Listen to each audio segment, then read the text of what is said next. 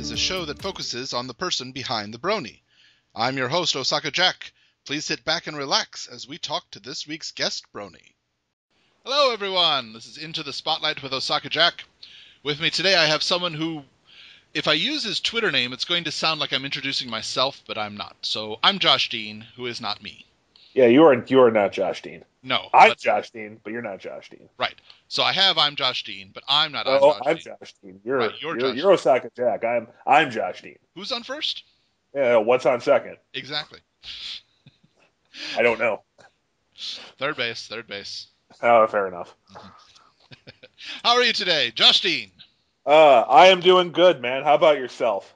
I'm doing okay. I miss the snow, and everybody's going to attack me for saying that, but I still miss it. It's a lovely springtime day for this, the last day of February, and I want a cold, windy snow to return. And I have like the smallest of violins playing just for you.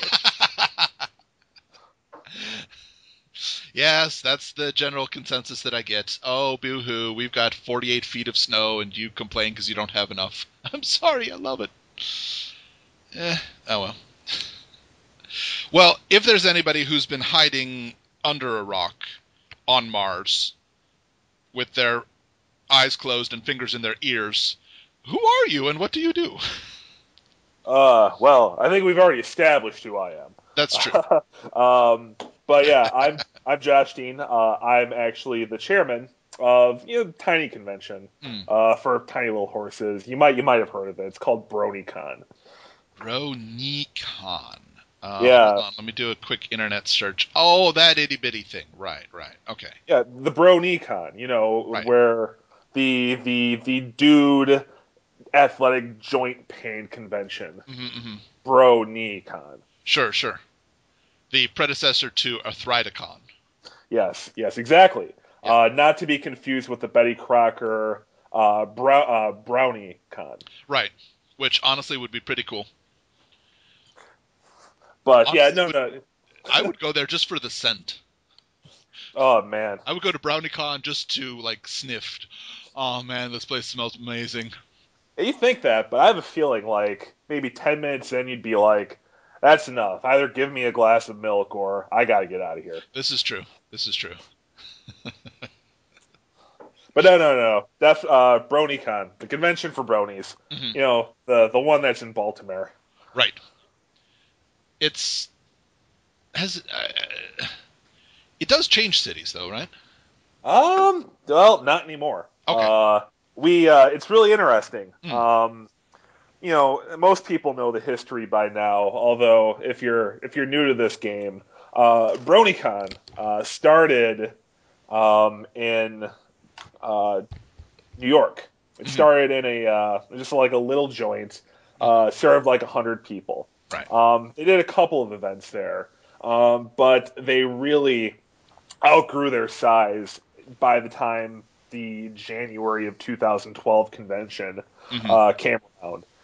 So they said, well, screw this. We need a bigger place. Right. And so they went to Secaucus, which, funny enough, that was the convention that really started it all for a lot of people, including myself. That was my first convention I went as an attendee. Oh, okay. But 4,000 people, they maxed out the capacity. Wow. That wasn't enough for them either. So, BronyCon did some scouting. Checked out a couple of different places. Checked Philadelphia. Checked Boston. And I think we might have looked at the Javits Center, although that's mucho bucks. So, right. But ultimately, we landed in Baltimore, home of The Wire and Otakon, Krabs, and BronyCon.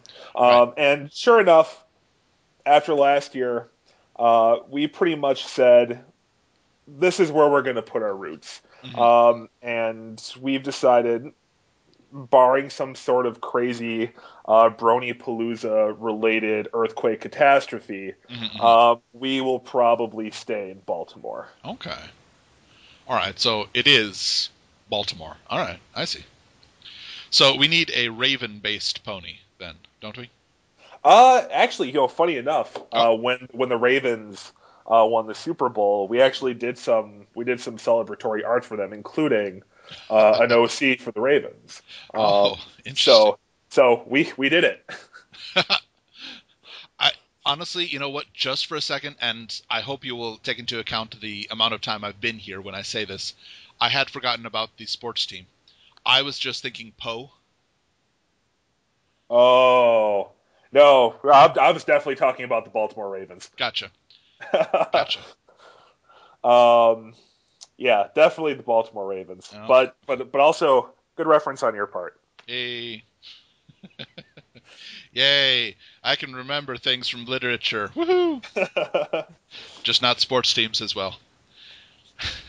Which is nothing against them. It's just I've lived here for over a decade now, and we don't really have football.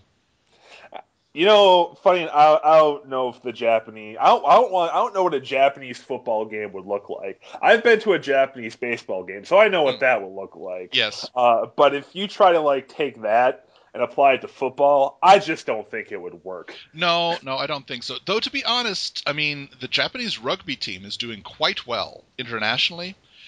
And from what I've seen, American football is starting to gain a little bit of popularity among the colleges. Don't get me wrong. I'd watch the game. Oh, but yeah. It's really hard for me to like fathom it. Yeah. Likewise, yes. Though, you know, you get some of the sumo wrestlers on the front line. I don't think they would have much of a problem on defense. Oh, I didn't even think of that. That's a good point. Sumo wrestlers probably would play a solid defensive line. Yeah. It'd be hard to blitz that. Actually, hell, if you get them into a tight enough formation, they could be a good offensive line too, just walking slowly forward. I feel like I would get bored with that really quick. Like you'd get a quarter or two in, and halftime would roll around and just be like, this isn't even fun anymore. It's just not a challenge. Yeah. Either that or both teams are going to do the same thing, and then it's just sumo wrestling, and then there happens to be a football on the field. Which, honestly, I think might be funny. It'd be like the old Nintendo game Ice Hockey, where you get one guy who just chooses all the chubby players for his team. And they're moving really slow, but nobody can stop them. Yeah, that I could see that. Yeah, I could see that. I still wouldn't watch that. Yeah. Well, you've alluded at it a little bit, but you have been in Japan, haven't you? I have. Back in about 2005, I spent a few months in Japan for college. Okay. Technically started in Kyoto. Okay. But flew down to Nagasaki, and then slowly, me and the group I was with made our way back up to Kyoto. Some of us went to Tokyo. I refused to because it's Kyoto, except twice as expensive and with a lot more flashing lights. Yeah, more foreigners too. That too, but like we did Nagasaki, we did Hiroshima, we did Beppu, which I always get corrected on by the Japanese because it's Beppu or whatever. But close enough. Yeah. And we did Fukushima as well, and then Kyoto. It was a great time. Right. I saw a lot of interesting things. During a lot of crazy nights. Probably, we were talking about this a little earlier. But I watched a bunch of like college kids in a park push a car into a river. And the thing that I didn't mention was a bunch of them just like stripped down to their birthday suits and then just jumped in the river too. Okay, now I understand the intelligence that we were talking about. Yeah. That's not wise. No. This is why you don't get completely blitzed at 4 a.m. in the middle of Kyoto. Yes, yeah. You see some things, kids.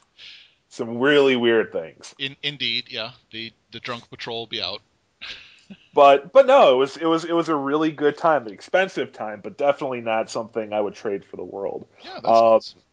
like, even if you don't do like Japan and you do like another country, Oh yeah. uh, definitely always worth going out and seeing the world. Yeah, I recommend that. I always found it hilarious when I was in high school, even college, or anytime.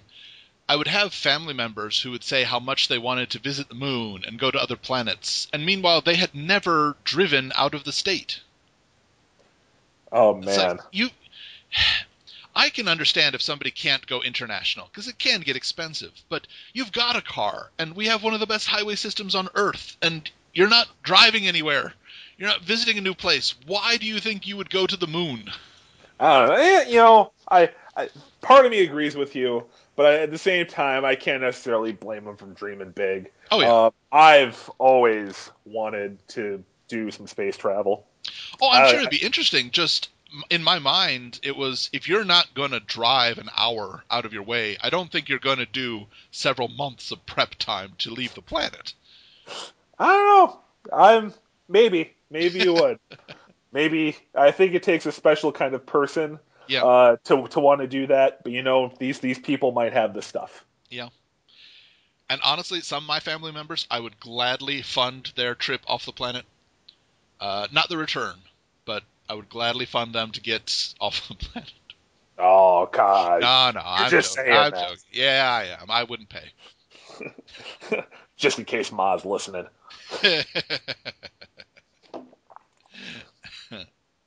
Well, you didn't. We mentioned it a little bit, but you didn't even start on BronyCon until 2012, and you were just an attendee then. It's true. Mm. I'll be completely honest with you too. I really didn't want to go. You know Oh, who wanted to go? who's that? My girlfriend wanted to go. Oh. Like that was like they had BronyCon had a bunch of guests and they Hmm. had like Lauren Faust. Hmm. Uh, and my girlfriend found out about this and she was like, "Oh my God, Josh, we gotta go." And eventually I just buckled and I looked at her and I was like, "So you want to go to BronyCon?" She was like, "Yes." I was like, "All right, well, we'll take a road trip there." And went and it was a heck of an experience. Hmm. Um, that ultimately left me with a really, you know, cheesily put yearning desire to want to do something for this fandom. Sure. Um, and by trade, I'm a web developer. I do Hmm. web consulting, JavaScript consulting Okay. for my full time career. Right. Right. And I looked at BronyCon's website for 2012, and for those of you who remember it, it was big, it was black, it was neon colored with rainbow dash, Yep. and it sucked. It looked terrible. And I emailed them and I told them, look, guys, your website is terrible. Let me do your website. And I suppose, as they say, the rest was history. Right. Right. Huh. Okay. So there's the message, guys. Go to conventions and offer to do that stuff for them. Then you can be in charge. Uh, well, it's not. I wouldn't say it's that easy. Right. Right. The story from me becoming a web developer to me eventually being the chair is a little bit more of a Yes. Yes. I winding know. road than that one. But always dream big. That's for sure. Yeah. Very true. Yeah. It's definitely a testament of you never know where you're gonna be and how it will affect you. Very true. Very true. No, I like that idea. Just offer to do things for a convention, then you can run it. There we go. That's how it A, works. A to B. Just be like, you know what, you go and you email Everfree Northwest and be like, so I make websites. I'm gonna run your convention now. Look out, Bajati, I'm coming for you. I would be interested to see how many emails they get at this point, just requesting that. He said it was okay. This is how it's done, right? Chair of BronyCon said, go email Everfree Northwest and tell them that you want to be the con chair, and then tell them that the Mariners suck and the Orioles are awesome. Oh my. What For have I those started? Oh dear. for those who don't know, there's a friendly rivalry between Everfree Northwest and BronyCon's baseball teams. Okay. Okay. Because we had a game in Baltimore during BronyCon, and coincidentally enough, we have a game in Baltimore for 2014 as well. Oh my. So it's going to be a rematch. Interesting. Interesting. Mm-hmm. Because as we all know, football didn't go so well for the East Coast. Not this year. Not this year. Although truth be told, I'm a Packers fan. So Oh, okay. All right. I'm from Wisconsin, so Gotcha. Cheesehead. I'm obligated to be a fan of the Packers, of beer, and the lesser known Bloody Marys. Interesting. That's does it originate from that area, or is just very popular there? It's just very popular. Okay. I mean, it's by the dog or hair of the dog that bit you. I think is the phrase. Right. And Sunday morning is not complete without a Bloody Mary. Interesting. It was just this last summer I was introduced. It was in Japan. It actually came in a can, which I found bleh. But what was the name? Red Eye. Red Eye. Red Eye is beer with tomato juice. Oh. That was kind of my response, and I got a can of it, and apparently you're supposed to not shake it, but you're supposed to turn it upside down and then allow it to mix. And I tried it, and yeah, it was completely horrible. Yeah, I think I just vomited a little in my mouth. Though, to be honest, I don't care for tomato juice on its own, so I probably wasn't the best test audience. But at the same time, bleh, no. Let me tell you this. So if you're gonna mix a beer and a juice, there's only one juice you use, and that's orange juice. I would agree. And what we call that is a beer mosa.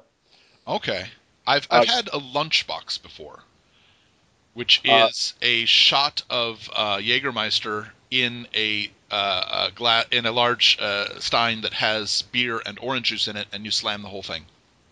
Well, it's kind of like that, but not as terrible. Okay, it was really good. I enjoyed it.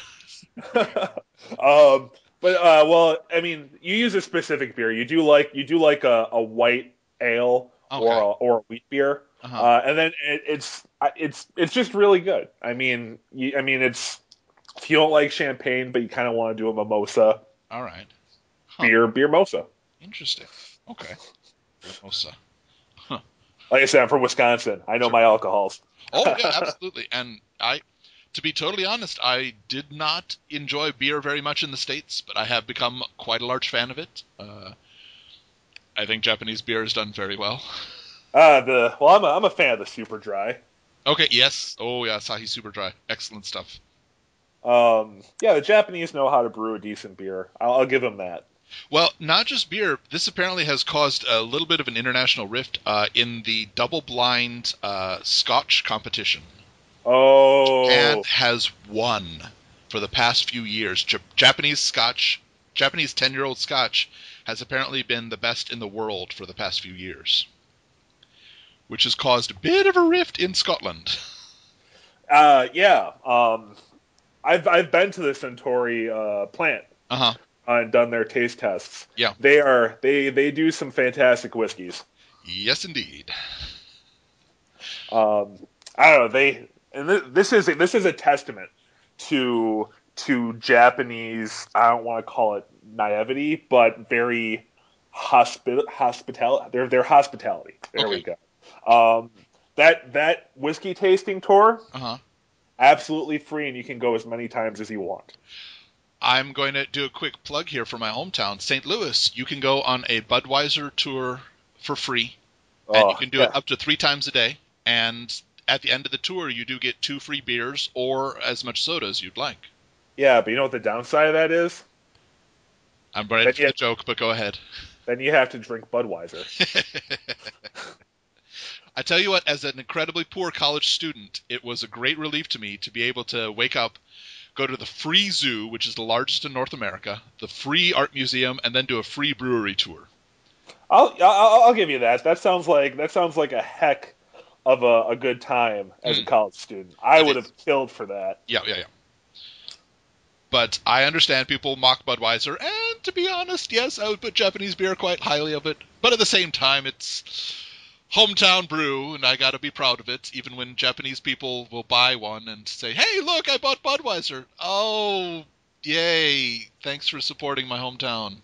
Well, I mean, you know what the unofficial slogan of Budweiser is, right? No. Hey, at least we're not Coors Light. Ah, this is true. Wooch. Yes, very true, very true. And if you're a fan of Coors Light, I'm happy to recommend any number of large amount of psychiatric hotlines, or support for those who have no taste buds. I can provide for this. Oh, I'm gonna get in so much trouble, but whatever. Well, I'm curious. Since the time that you have been involved, what are some of the larger changes that BronyCon has gone under? Since I've started? Yeah, well, since you've been involved in it and have been aware of it. Obviously, that includes head time, but sure. Well, I would say a lot of things kind of just streamlined. Okay. Like there's a lot of back end things that people might not necessarily see, just in terms of the amount of people who work on BronyCon, right? Who either are just really good at what they do or they do it professionally. Okay. And just the amount of just sheer experience after like 3 years, right. That makes it a lot easier to put on such a large convention.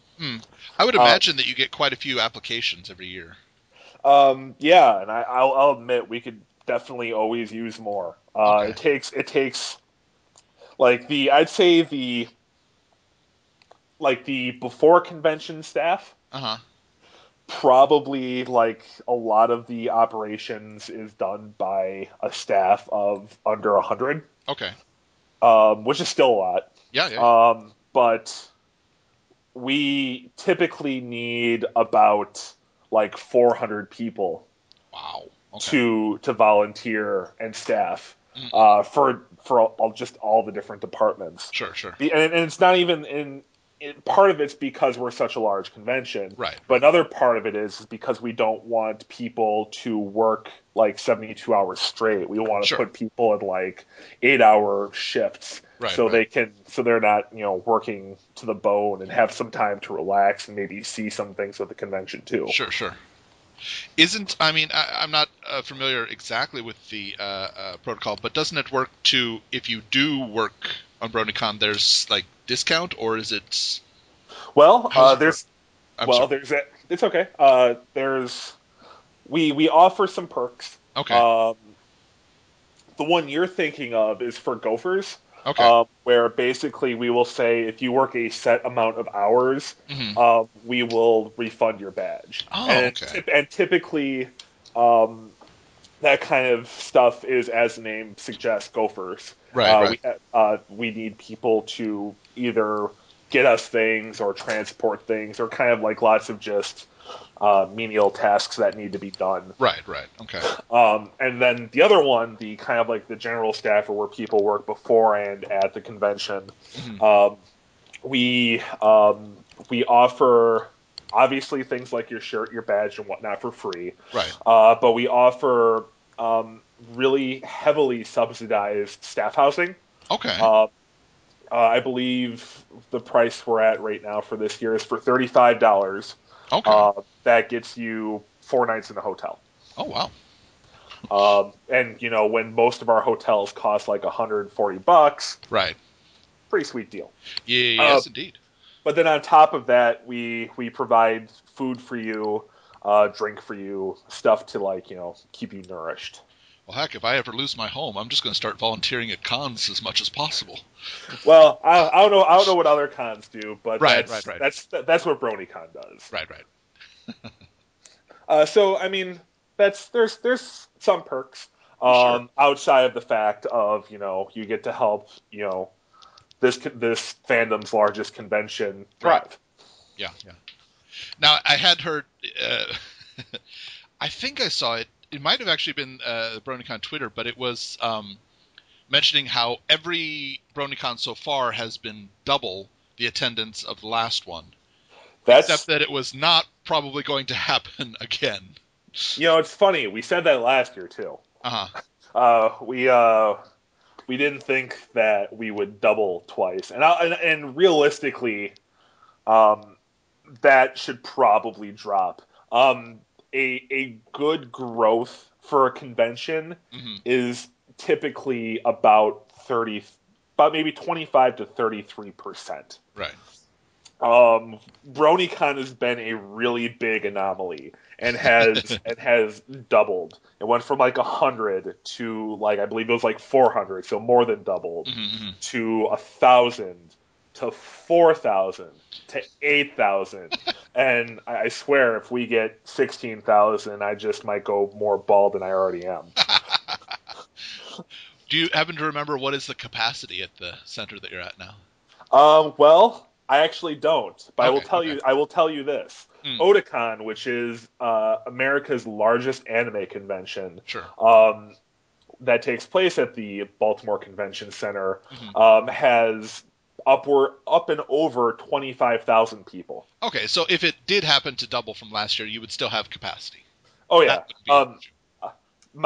Between like me and some of my staff, we have like an internal bet going on. We want to hit. I believe the number would be 13,500. Okay. And that number is specifically a little bit more than every other BronyCon combined. I see. Okay. All right. Huh. It's not quite doubled. I don't think any of us would be mentally prepared for 17,000 bronies overtaking Baltimore. I mean, I'd love it. That'd be fantastic. That would be fantastic, but we're approaching, larger than small city population. A little bit. Yeah. But yeah, I would love, but at the same time dread. Yes. But at the same time, love. Yeah. If we doubled again. I can foresee it just every year doubling, and by 2050, half the population of the planet will be BronyCon attendees, and the convention center will have to be like the Eastern Seaboard. Oh, geez, it would be like Burning Man for ponies. Brony Man. Brony Man. There you go. Though I'm wondering which effigy we would use. No, let's not speculate on that. Let's not.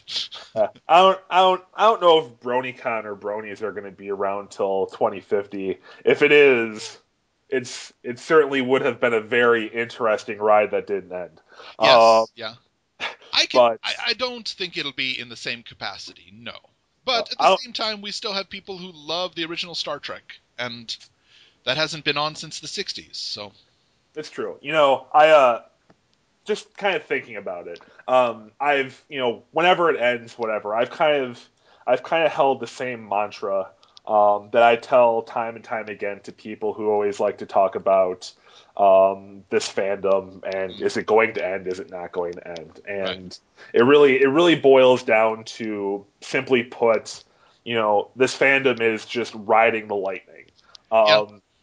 Going where it goes, and at the end of it, if everything was just to magically shut down, and there was no more EQD, there was no more EFN, there was no more anything,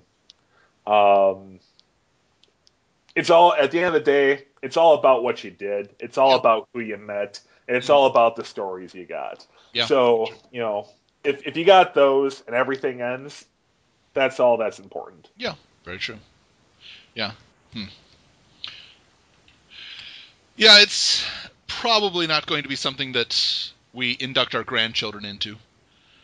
But, I don't know, at the same time, it's not something I would feel ashamed telling my grandchildren about. Oh, absolutely not. I mean, hey, we got 5 more years, right? At least, yeah.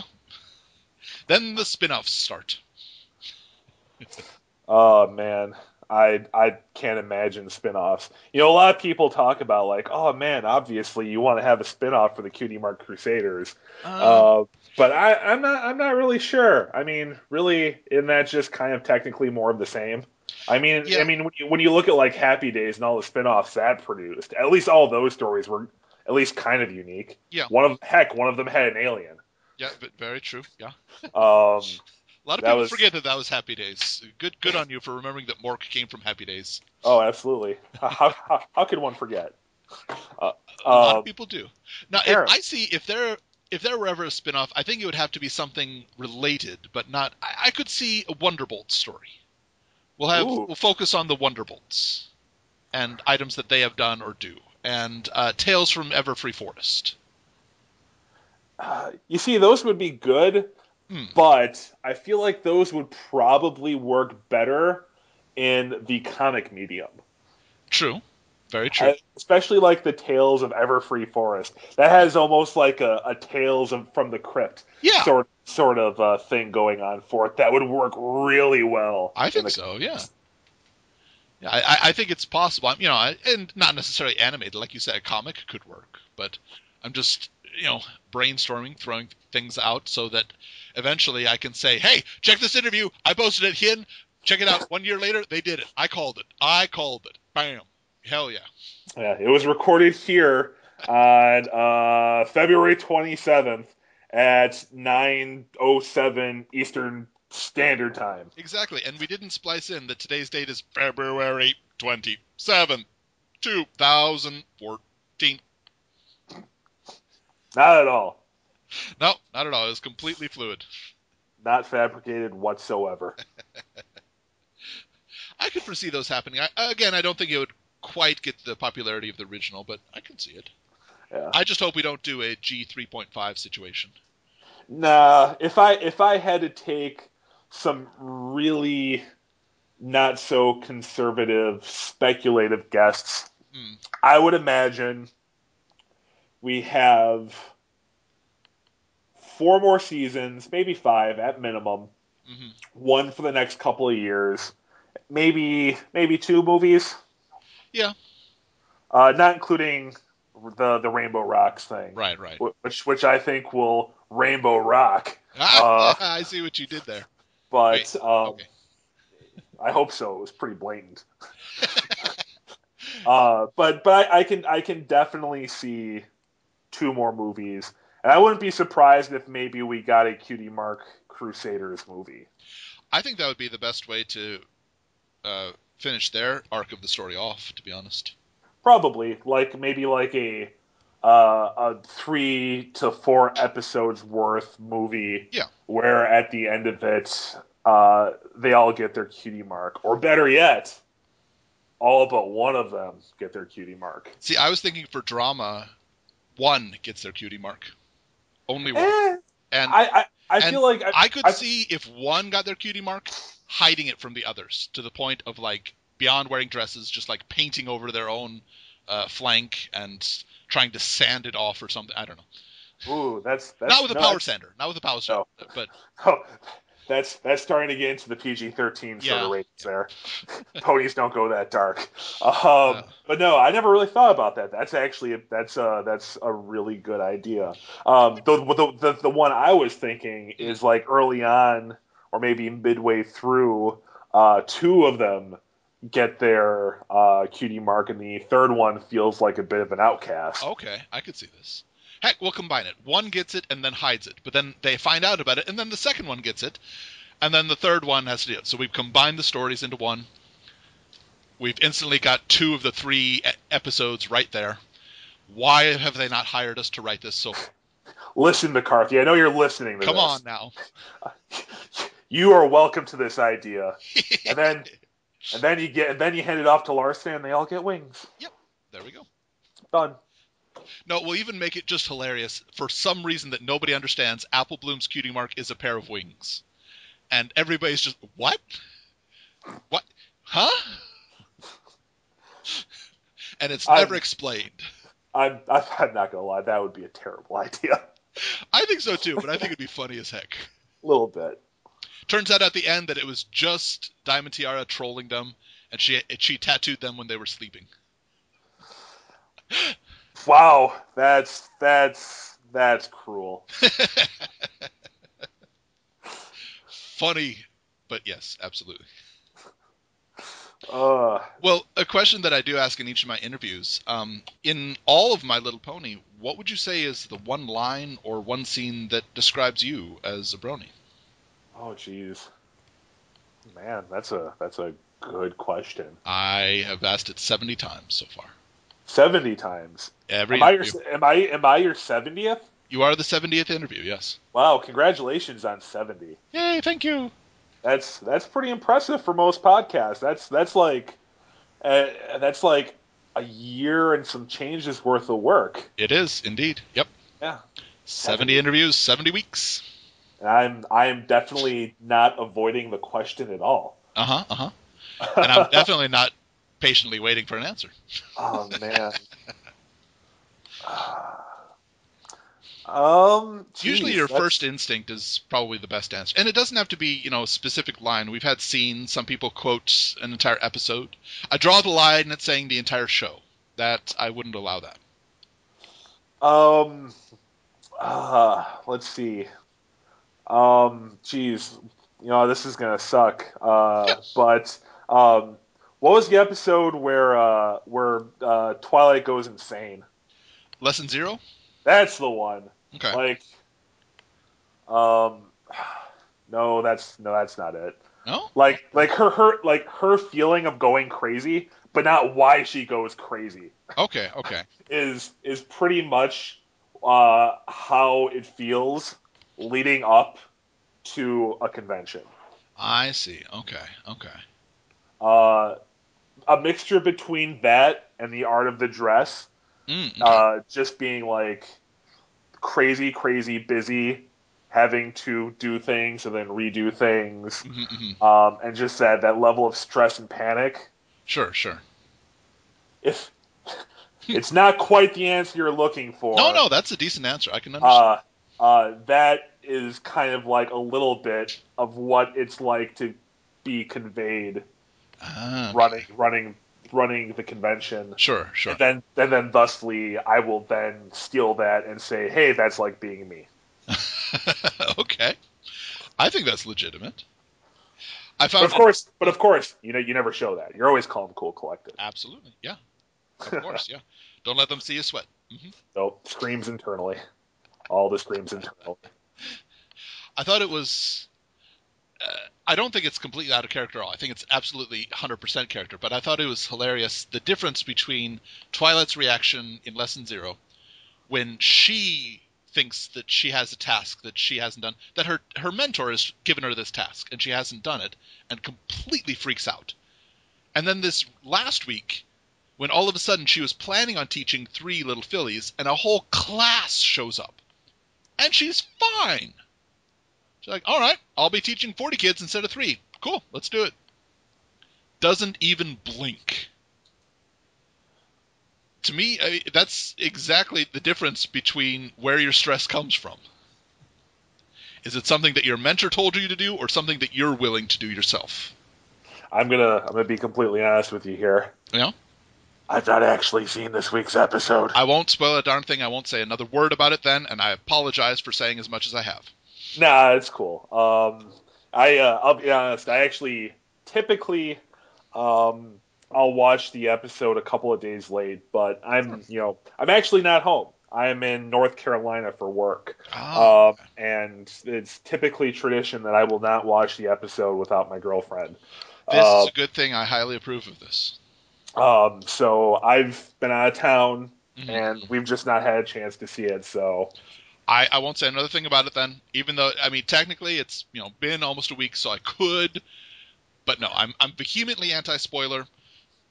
I won't say a word. Well, I thank you. Yeah, I thought it was a great episode. I'll say that much. I really enjoyed it. I enjoyed a lot of the reactions, and that part where you find out that everybody's actually made of chocolate, such a big shock. I couldn't get over it. It was amazing. I could just eat that up. Yeah. I gotta say, this all of season 4 has been quite the step up from season 3. I would agree. I think they've been knocking it out of the park every episode. And I think I'm probably one of the few people who thinks it, but I thoroughly enjoyed all of season 3. Okay. I thought the episodes were all pretty good. Obviously, it was not all of them were that great, and I mean, I don't hold it against them. I know they had Equestria Girls to worry about, which I think was well worth it. I'm also one of those people who loved Equestria Girls. Okay. But season 4 definitely has been I would agree. It's really been good phenomenal. work. I rather enjoyed most of season 3. I think I might be one of the only people who liked the premiere, the first 2 episodes. I liked them. I liked it conditionally. Okay. The whole King Sombra thing, kind of felt eh. Now I know it's pretty obvious. It's probably like either end of season 4 or otherwise season 5. Right. We're going to see the return of King Sombra. His horn survived. I mean, the horn was completely intact as it flew away. Yeah. Yeah, easily. He's going to come back. Yeah. And that will be fun to watch. But I found the whole lack of what they did with him a little disappointing. Yeah. That said, the music was fantastic, so it totally makes up for it. True, very true. As with most things that Daniel does, it totally makes up for anything bad. Yeah, I would say. And to be honest, I found even William Anderson's background music in this season opener, that was fantastic. It was really good. The music all around is spectacular, especially for a kids show. Yeah. I still remember, back when I was a kid watching things like King Arthur and the Knights of Justice. The music for that, if anyone remembers that, and if you don't, you should. I do. Oh, that show is amazing. I remember the one episode where they were attacked by people who had a Japanese influence and nobody could beat them, so they decided to learn judo, and they learned it in a day and then were able to win. Yeah, that sounds like something that a 90s cartoon story plot would have. That's the solution. Just learn what they do it, and then you will win. Yep. The end. Within a day, mind you. Yeah, absolutely. Probably with a cheesy montage while you're at it. I think it was, I think it had the montage. But yeah, like, compare that to, like, music and kids' cartoons and just, like, TV these days.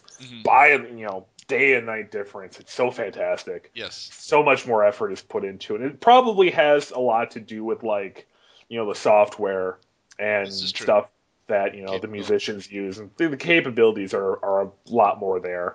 Well, I think one of the hugest differences to me, if you watch the original Roadrunner Wile E. Coyote cartoons, the first ones the music in them was absolutely fantastic. And that's when they had to do recording with an orchestra or a small band. Yeah. And then they had the late 60s episodes where it was done by one guy with a synthesizer, and it sounds horrible. And I think the jokes are pretty much the same and the animation is comparable, but the later Wile E. Coyote cartoons were just horrible, and I think it was because of the music. It just didn't add to the effect whatsoever. Well, I mean, that's the whole point of what music's supposed to do to anything, is it's supposed to set a mood. Exactly. And, if you can't set the mood properly, then you're not going to be invested whatsoever. Yeah. Yeah, so I'm very happy that we've reached a point in technology where we can, even without a live orchestra, set an excellent mood. I'm very happy about this.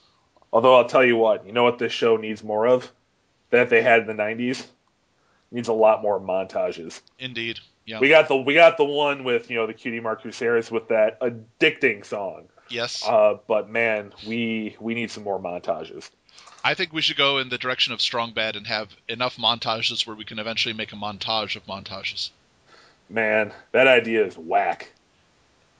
Totally. I'm not even talking wiggity whack. I'm just talking regular kind. Oh, wow.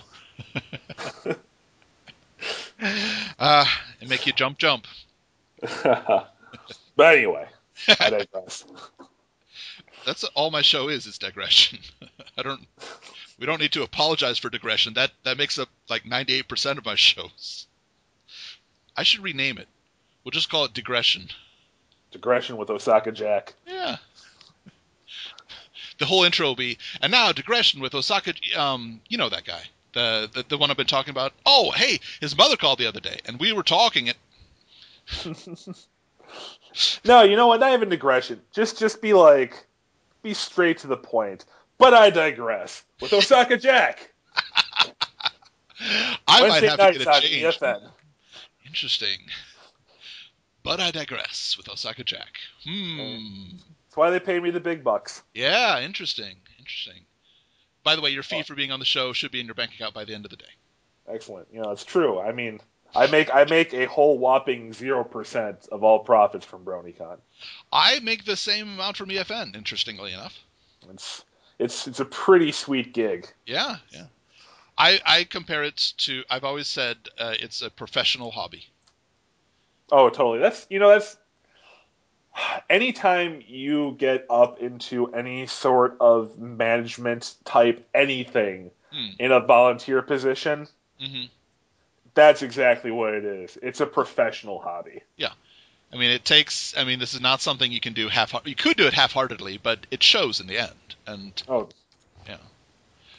But yeah, you got to put as much effort into this as somebody would put into a profession, and hopefully it shows. I know it shows with BronyCon. You guys have been doing an excellent job. I'll be honest. It kind of sucks sometimes. I do call it my second job. I'll work like anywhere between 8 to 10 hours, my normal job, and then pretty much immediately after that, I'll go to the gym for like an hour, and I'll make some dinner, and then it's emails, meetings, planning, or just general shenanigans with either my vice chair Fulner, who was on your show before, or just any number of my staff. And then when I'm not doing that, it's time with my girlfriend. Yes, I understand. I will get home like, all right, I've got a weekend off. Oh wait, no, I need shows. Okay. Yeah. Well, I'm wondering. Obviously, we can't say anything until the contract is complete. Obviously. But are there going to be any guests this year that have not previously been to BronyCon? Yes, there will. Ooh. We actually just announced one today as of the recording, or as into the past, however many days this is. Let's see. Right. It's Thursday, so Friday, Saturday, Sunday, Monday, Tuesday, Wednesday, 6 days. I shouldn't have had to do that on my hands, but I did anyway. Whatever. 6 days from when this airs, or from before when this airs, we announced Tabitha St. Germain, the lovely Rarity and Princess Luna and Derpy and Granny Smith, as well as many other shows besides My Little Pony. Oh, the new Zipper Will. That was her? I believe so. Oh man, that was an adorable pony. I know, absolutely. She is what I would love to imagine all of our attendees are like. It's just all of our kid attendees, and then her father is their father. Now, I just want to know: is BronyCon going to be the first to get Graham Verche, the returned Pip? I don't know. Oh crap! I promised I wouldn't. Okay. Sorry, but I have ruined it for you. But yeah, the episode you have not watched yet, Pipsqueak returns. Oh man, I didn't know that. Way to ruin it for me. Sorry. It's okay. Well, I don't know. We'll see. But besides Tabitha, let me go down our roster real quick of who we have currently announced. Yes. We announced Tabitha today.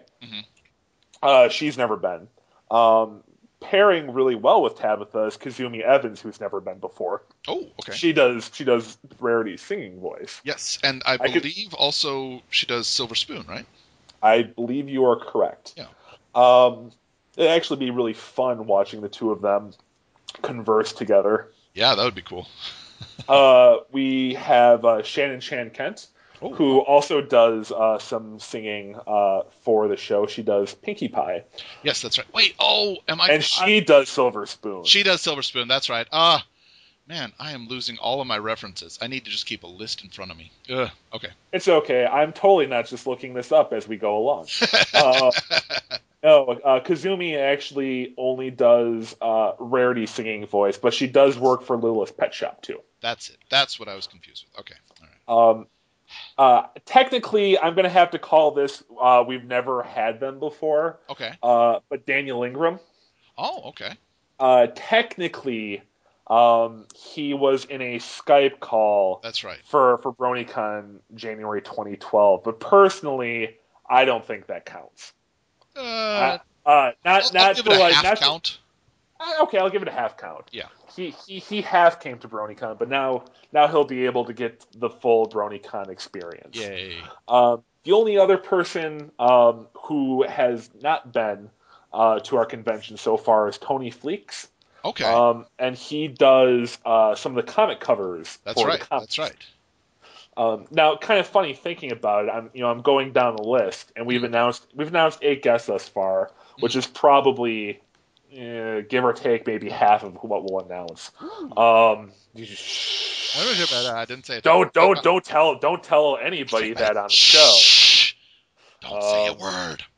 And then also don't hold it to me, or if I'm correct. Right.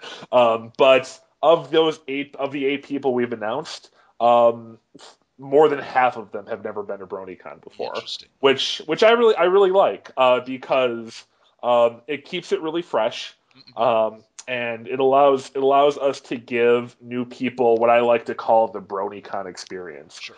Because I like to think we do a really good job of treating our guests of honor really well, and our attendees. I mean, it's a really fantastic experience to walk on stage in Main Events Hall and just have 4 to 8,000 people just exploding to see you. Yeah. So I mean, and so that's of what we've announced thus far. We got a few other tricks up our sleeve for what we're going to announce, but like always, BronyCon guarantees to be quite entertaining. Yes, indeed. I think if you would stop right there, it would be enough for a con, in my opinion. But I know that BronyCon isn't going to stop. So it's true. I mean, it's kind of hard for us to know. Well, we know when to stop, but we never really want to. It's our. I mean, we've been quoted by some people as to be the gold standard of conventions in this fandom, and it's a lot to live up to, and it's something that year after year after year, and now after year, 2 years after this, it's something that we constantly strive for. Right. There's no breaks. There's only becoming better and better. Right. No pressure. No pressure. No pressure. I do like that. I think it's nice to have the new guests, and honestly, some of the new guests, it isn't that they wouldn't have been asked previously. It's just we're finding new talent that's involved with the ponies. Like the comics are relatively new, and GM Barrow's books are relatively new, and there's always new stuff and new people involved with it. And I'm glad that we can get people that have been working with that stuff, like you said, Tony Fleeks. I'm glad that we can get them to conventions because they deserve the love.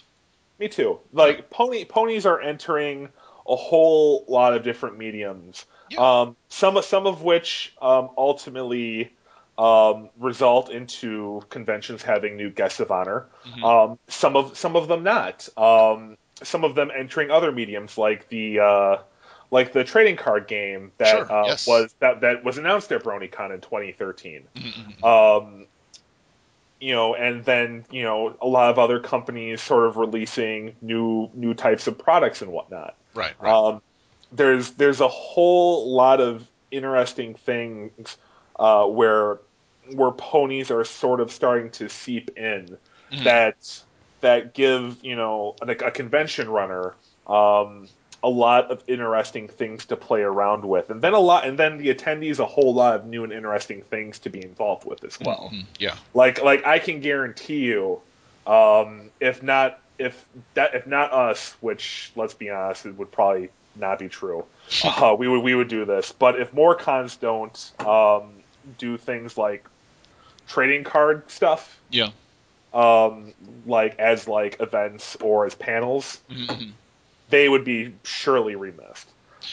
Because I mean, the trading cards in and of themselves were kind of cool, but the card game gets into whole different levels of interestingness. Yeah, that's what I've heard. I've not played myself. I do own a deck. I received a deck as a gift. Oh, nice. From a friend. I've just not gotten the chance to sit down and play it. But it looks to be. I'm told it's. Really I can almost guarantee you that one is coming to Japan, if not already almost finished. Oh, I wouldn't be surprised. The localization on it's probably all it took. Yeah. Everything else is probably just gravy. Well, I mean, the company that brought Pony over here is Bushiroad, which is known for making card games. So, oh. Well, then that seems like almost a guarantee then. Yeah, I would. I mean, I honestly have no official word, but at this point, it's like, well, duh. It's a gimme. Yeah, pretty much. But yeah, like I mean, trading. I mean, lots of like card game stuff. Mm-hmm. Definitely see that being a big thing. Yeah. This year and into the future. And just like I mean, even besides that, just little bits of honest, I mean, at this point, if BronyCon were to have Weird Al Yankovic, it would not be a divergence of interest. It's true. I suppose it wouldn't. I absolutely cannot offer any sort of here or there for your listeners on that one. I know. I'm just saying that if he were to attend, it would make quite a lot of. I guarantee you, there's crossover. Absolutely. Brony and Weird Al fans. I guarantee that. It is. I completely agree with you. And it would it'd be great for our convention because it's similar to kind of like what happened with John Delancey. Yeah. We would get a lot of bronies who are happen to be fans of Weird Al. Yeah. But we would most assuredly just get people who are fans of Weird Al but don't know what My Little Pony is. Yeah, that's true. Or barely know what it is, and they're just there to see Al, and that's how you create bronies. Indeed, yeah. Or it's one way. It's one way. Yeah, definitely. but alas, I cannot offer any light of hope or for that. Yeah, We'll see what happens. Well, everybody, today we've been speaking with I'm Josh Dean, who is not me. So, yeah, that's right. I'm Josh Dean. We've been over this. Yeah, who's on first and all that. You need to change your name to just Your Josh Dean, and then confuse people more when you introduce yourself. I have staffers and friends who do that all the time. So you trust me. Not original joke. Woohoo! Okay.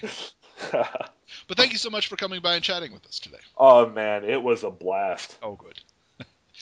Everyone, be sure to follow I'm Josh Dean on Twitter and BronyCon. There's a few sites you can go to check that out, of course. We're definitely on all of the social medias. Mm-hmm. Or at the very least, just go to BronyCon.org. This is how it works, yes. This has been Osaka Jack with Into the Spotlight on Everfree Network. We'll catch you next time. Bye, guys!